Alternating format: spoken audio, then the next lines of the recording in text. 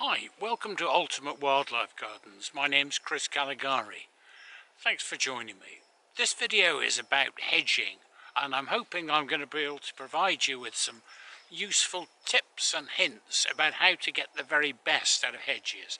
Hedges are a terribly important habitat that many of us can incorporate into our gardens, but the choice of species that you put in is absolutely essential. Why hedges so important? Well, so many different ways.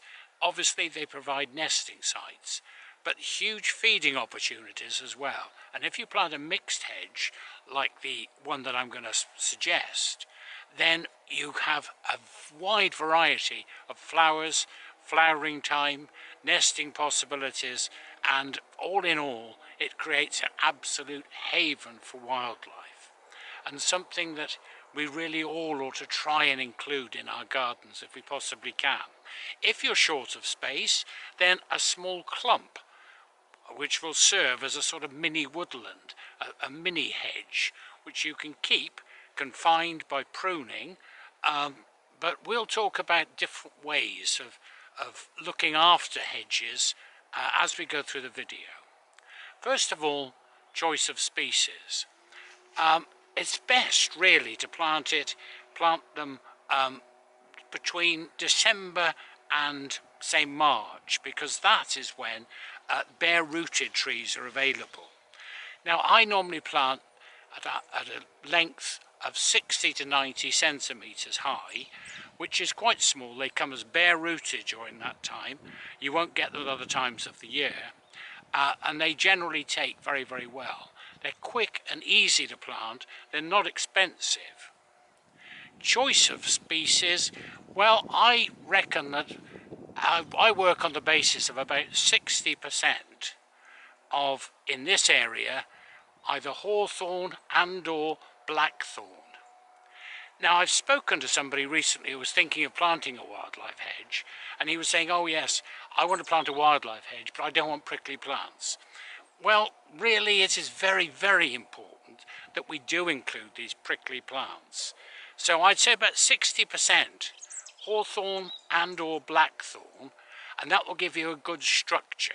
Great nesting sites, lovely flowers, lots of berries, and if they're managed correctly, lots of berries, and there will be a haven for wildlife. Loads of things feed on them.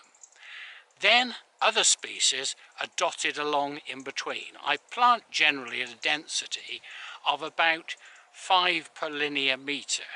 Now bear in mind that not all the trees you put in will survive. Some will succumb, and so I think 5 is a fair figure, 5 per metre.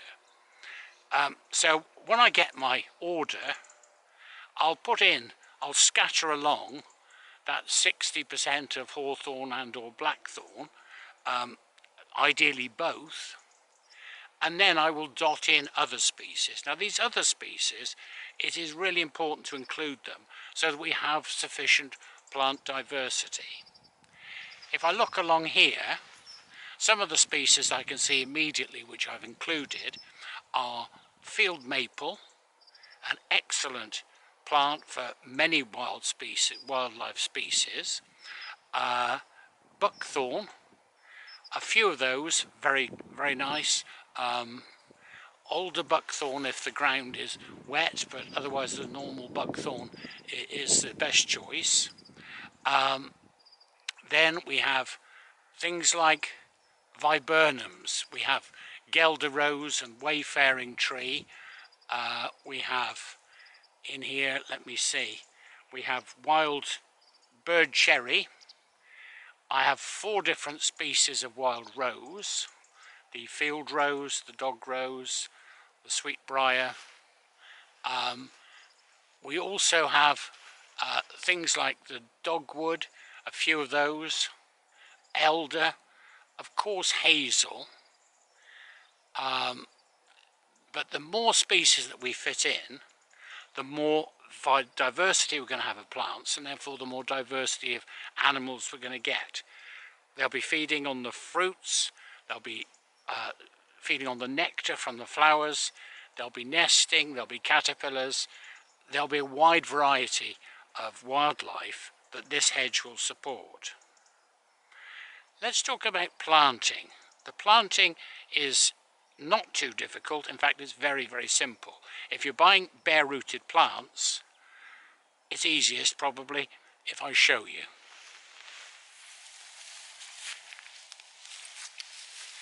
For planting bare-rooted trees, you don't need to dig a hole, and turf like this is absolutely ideal. If it's longer grass, I'd probably mow along just to give the newly planted trees a bit of a better chance. You simply take a spade, dig it in, waggle it round, and for most trees that will be sufficient. Plant them in, bare rooted, push them in. If you want to, you can make a cross.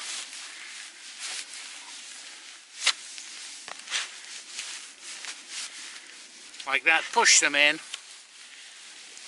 and perhaps a cane. I tend to use a cane just so that it marks the position. Then heel around, and that's it. It's surprising that you can get plant, say, a couple of hundred trees in a day. I know it sounds a lot, but actually once you get into it, if the ground's reasonable, it's a very, very quick process. Having planted them in, then you can really pretty well leave them alone. Only a couple of things. In the first year, I would probably get a pair of clippers, or just by hand, and stop the aggressive grasses and whatever taking over, just till they get a foothold. And perhaps in the first summer, if we have a dry spell, I'll probably give them a bit of water. But once they found their feet, you can really pretty much leave them alone. Now in this particular section of hedge, which is about 40 metres long, I've made a jotting of the species which I've included because there are so many. I've touched on hazel and hawthorn. I've also scattered a few hollies, which are so good for nesting, for berries, for flowers. Blackthorn I mentioned, field maple. The viburnum opulus, the Gelder rose, that's a lovely, lovely plant. A few of those are bound to find a place shortly. Also hornbeam. I wouldn't plant too many of any one of these, but a scattering of them would be great. I wouldn't just rely on one or two, because some will undoubtedly succumb, nature being what it is. They're good doers. Odd dogwood, a wild privet, Viburnum lantana, the wayfaring tree. I put a few elders in. I've mentioned the roses. Spindleberry, it's a euonymus, very attractive little plant. Many of these are, in fact all of them, are species that you would find in ancient woodland, so our wildlife is very well adapted to them. Wild privet, I've also put in here the odd bird cherry. I haven't put crabapple in here, but because I have one planted nearby. A yew is nice, poisonous of course, but we've coexisted with yew for thousands of years, and we're still around to tell the tale. So it's a great plant for many of the birds, in spite of the fact that the berries are poisonous to us, the seeds at least. Quite a few birds love the berries of yew, so it's a very valuable species to include. Basically, you know the principle. The greater the diversity of plant species, the greater the diversity of animals which will feed on them and utilize them. Hedges are such a wonderful source of food, shelter, nesting, and of course essential wildlife corridors. In this area we have dormice. We're very lucky. I don't know if I've got them in my wildlife garden. I hope so. But when this hedge matures, it's a possible route by which dormice will be able to reach this area, and they will benefit from the hazelnuts from the various seeds and berries and whatever, so I'm quite hopeful. And the bottom of the hedgerow, of course, is a wonderful habitat on its own. Many plants will survive in there, and it is an excellent, hedges are just an excellent habitat. I've changed location now to a piece of wonderful hedgerow which is not far from my house. It's an ancient hedgerow. It goes back probably 1,000 years, certainly many hundreds of years. It's alongside a very ancient trackway, now a road, country lane, and a lot of species within it, including virtually all the species that I've already mentioned earlier in the video. It's a wonderful hedge. It's probably about 6 or 8 feet thick in places, and most of it is maintained by the local farmer who brushes it every year. But I'm next to a place in the hedge which is probably difficult for him to get to with the tractor, and so it's become very overgrown, but excellent nonetheless.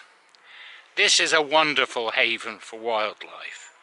The field's grazed by sheep, fairly traditionally managed, but it is a field which is, parts of it anyway, are under threat from development. I believe there's a planning application going to be going in for this field, and so these hedgerows are not necessarily safe. You might think, well, just to provide an access in isn't too bad. Sorry, vehicle going past. Isn't too damaging, but unfortunately once you start to have humans moving in, then a lot of damage tends to ensue. Particularly these days you need a visibility display, and often that involves the destruction of 30 or 40 metres of hedgerow, and of course a hedgerow can't be regarded as simply a linear collection of plants. When a hedge is as old as this, hundreds of years, and it takes perhaps 100 years for the full community of living organisms to develop in it. The other side is a steep bank, which I know is populated with slow worms and a wide range of small mammals. I often see the tawny owl sweeping up and down this hedgerow. Marvellous place for wildlife. And also, once you start to develop an area, I won't apologise every time the cars go by, I can't avoid it, I'm sorry. Once you start to have human habitation moving close to such hedgerows, we tend to have the dreaded tidiness gene kicking in, and so the wildlife hedge is subject to disturbance, heavy trimming, maybe even replacement. However, much of this hedgerow hopefully will remain. Now let me just turn on to one other thing. This hedge, this is an absolutely vital bit of the video, which I simply cannot exclude. I failed to mention amongst my species list the elm. Now the elm, as we all know, due to Dutch elm disease, the elm has become a pretty scarce species in the countryside. But you'll still find it quite abundantly in the hedges, and a lot of this hedge that I've been showing you is in fact young elm. Well, I say young elm which is kept trimmed so it doesn't reach a height. As you probably know, elms, before they succumb to Dutch elm disease, they'll often reach somewhere in the order of 15-20 feet. I believe that's the height at which the vector flies and finds them. So there's abundant elm in this hedge, and something that we really ought to plant in our hedges. The wych elm, I believe, is a little bit more tolerant to Dutch elm disease, but the ordinary elm, the English elm, will be fine in a hedge and will almost certainly not succumb to Dutch elm disease. And of course it will provide foliage which specialist feeders will need. I'm referring to things like something less, not so conspicuous. I believe there's a sawfly which specialises on feeding on elm. That's part of our biodiversity, inconspicuous but important. And also, I have to rely on my ancient memory, I think it's the white letter hair streak butterfly, which feeds on elm leaves. I think it will feed on wych elm as well. But if we provide the elm leaves in the form of plants, shrubs in our hedgerow, then it will be able to feed on that. I've never seen a white letter hair streak, if I remember the name correctly. But if we provide the opportunities, there's a possibility it will occur. There'll also be other organisms which will need the elm. Just one last thing. I think there's a lot of value to be had in planting elm trees, even if we know that they might well succumb to Dutch elm disease later on. They'll have many years of growth, and when they die, as in this hedgerow, the standing dead elm is also of value. In the countryside, in our hedgerows, too often dead wood is trimmed out, and of course it's a very valuable resource for wildlife. So if we plant a Dutch elm, an elm tree, if it should die, then we can leave it standing. If it doesn't pose too great a danger, which it probably won't, we ought to leave it standing. If it does fall down, then we've got a log pile. The elm, marvellous plant, very valuable. I should have included it in my list of species. I have an elm, I have a few elms in my own hedge which I showed you. I've moved a little bit further down now with this particular view in mind, which is to my left here is my newly planted hedgerow.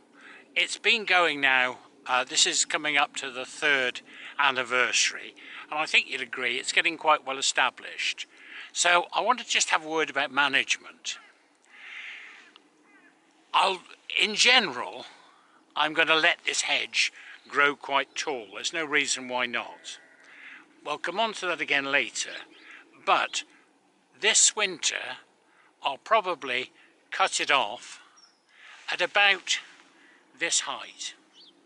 The reason for that is because although I'm a bit loath to do it, it will encourage bushy growth, more bushy growth, and what we want is a thick hedge with lots of growth in the bottom for excellent roosting and nesting sites. So I don't want it to get too straggly at this stage, so I will probably cut it back, which will be a little bit heart-wrenching, but I think it's probably for the best. Now, management. We've talked about what to order. I haven't actually mentioned where I got this from. I used a company called hedgesdirect.co.uk, which I found excellent. I must hasten to add I have no vested interest, no sponsors or anything else. It's just one company that I happen to use. I found they provided exactly what I wanted. They've got a wide range of species. They're British bred, which is very, very important. Some suppliers can use hedges or plant material from other countries, and that is highly undesirable, partly because of diseases that you might bring in, but also particularly because their genetic makeup is different. We may not realise the difference, it may not be evident, but it's not a good practice to do. So they need to be British grown. Also, Joel Ashton, I recently watched a video of his on YouTube, and he also supplies, I believe, most or all of the species dry rooted, bare rooted I should say, at this time of year. They're normally available from about now, which is December as I record this, through till about March, February, March time. And that's the time when you want to get them. You'll have the maximum choice, plant them in, and get them established before we get into the drier months in the summer. Right, now let's move on to management. I've moved a bit further down again because behind me is a really interesting illustration of how to manage hedges and how not to manage hedges.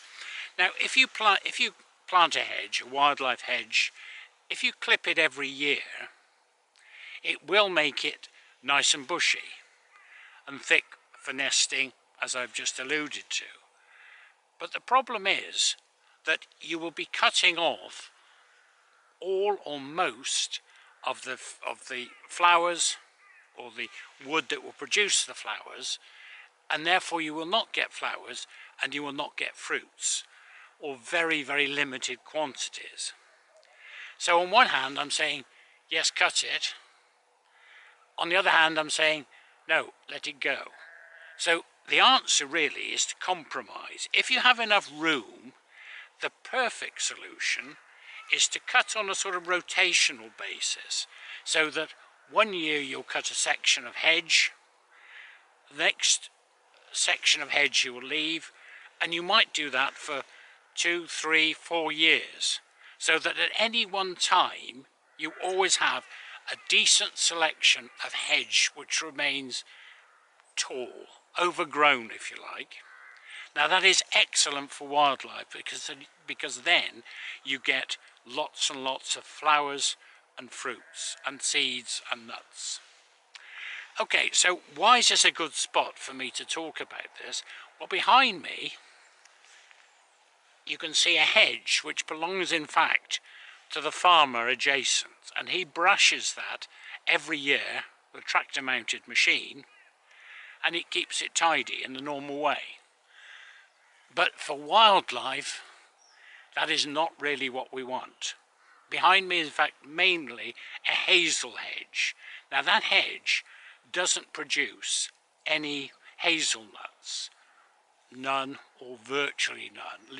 You'd be hard pushed to find a single hazelnut on it at the end of the season.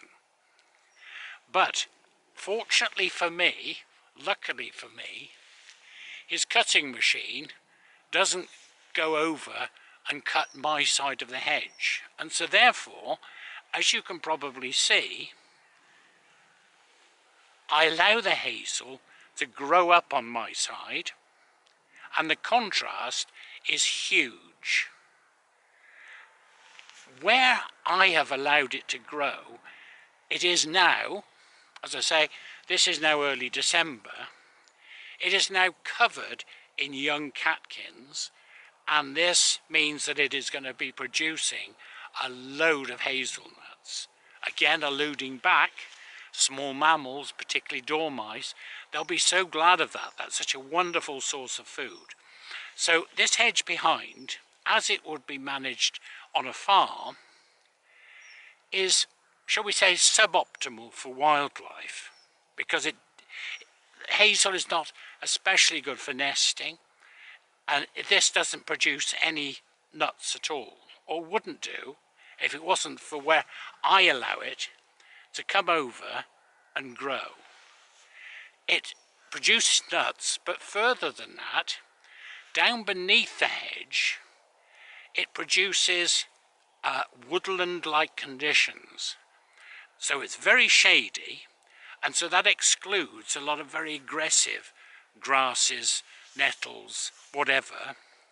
And so I've got more or less woodland conditions down there, and I get quite a profusion of violets and primroses, which again wildlife will be able to benefit from, and it creates a little bit of a micro-habitat underneath the hedge, which is so valuable. Can I end this video with a few things that we really ought to try to avoid? I can show you a couple of examples, or one particularly from close to where I live. I suppose number one, any hedging really wants to be for the benefit of wildlife, the maximum benefit. It really wants to be native species and only use native species. Others might have advantages, but things to avoid are things like, in this area, I know several neighbours who plant hornbeam. Now, it does provide a good hedge. It's easy to manage, it screens you for a lot of the year, it keeps its leaves a lot of the year, even when they're dead. I understand the advantages, and as an ex-garden designer, I perfectly well understand the arguments for it. But if we care about wildlife, in this area, hornbeam and beech are not conspicuous species. And so therefore, only native species. Another thing which, again, several people around here have done, are doing, and I can understand the reasons, but I feel it is really misguided, and that is to plant through weed suppressing matting. And although it does aid weeding, shall we say, it excludes an awful lot of wildlife, and it is a pretty disastrous thing to do.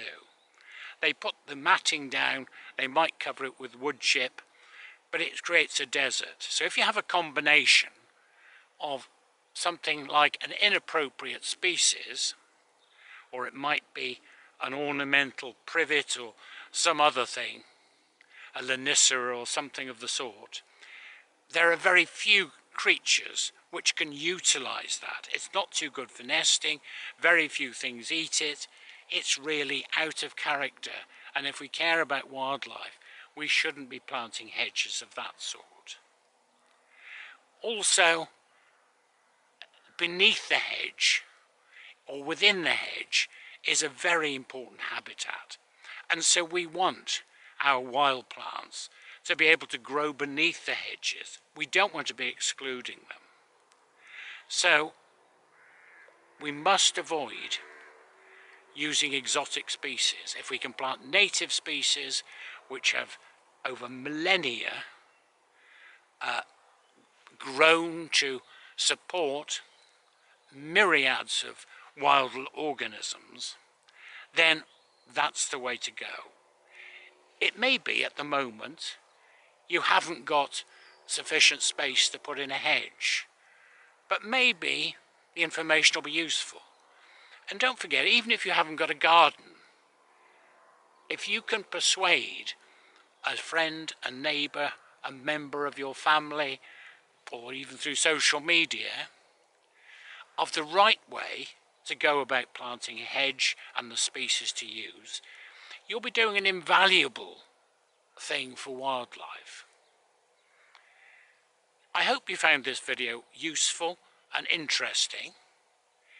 If you have, I'd be most grateful if you'd press the like button and the subscribe. Thanks ever so much for those of you that have subscribed. I am deeply grateful.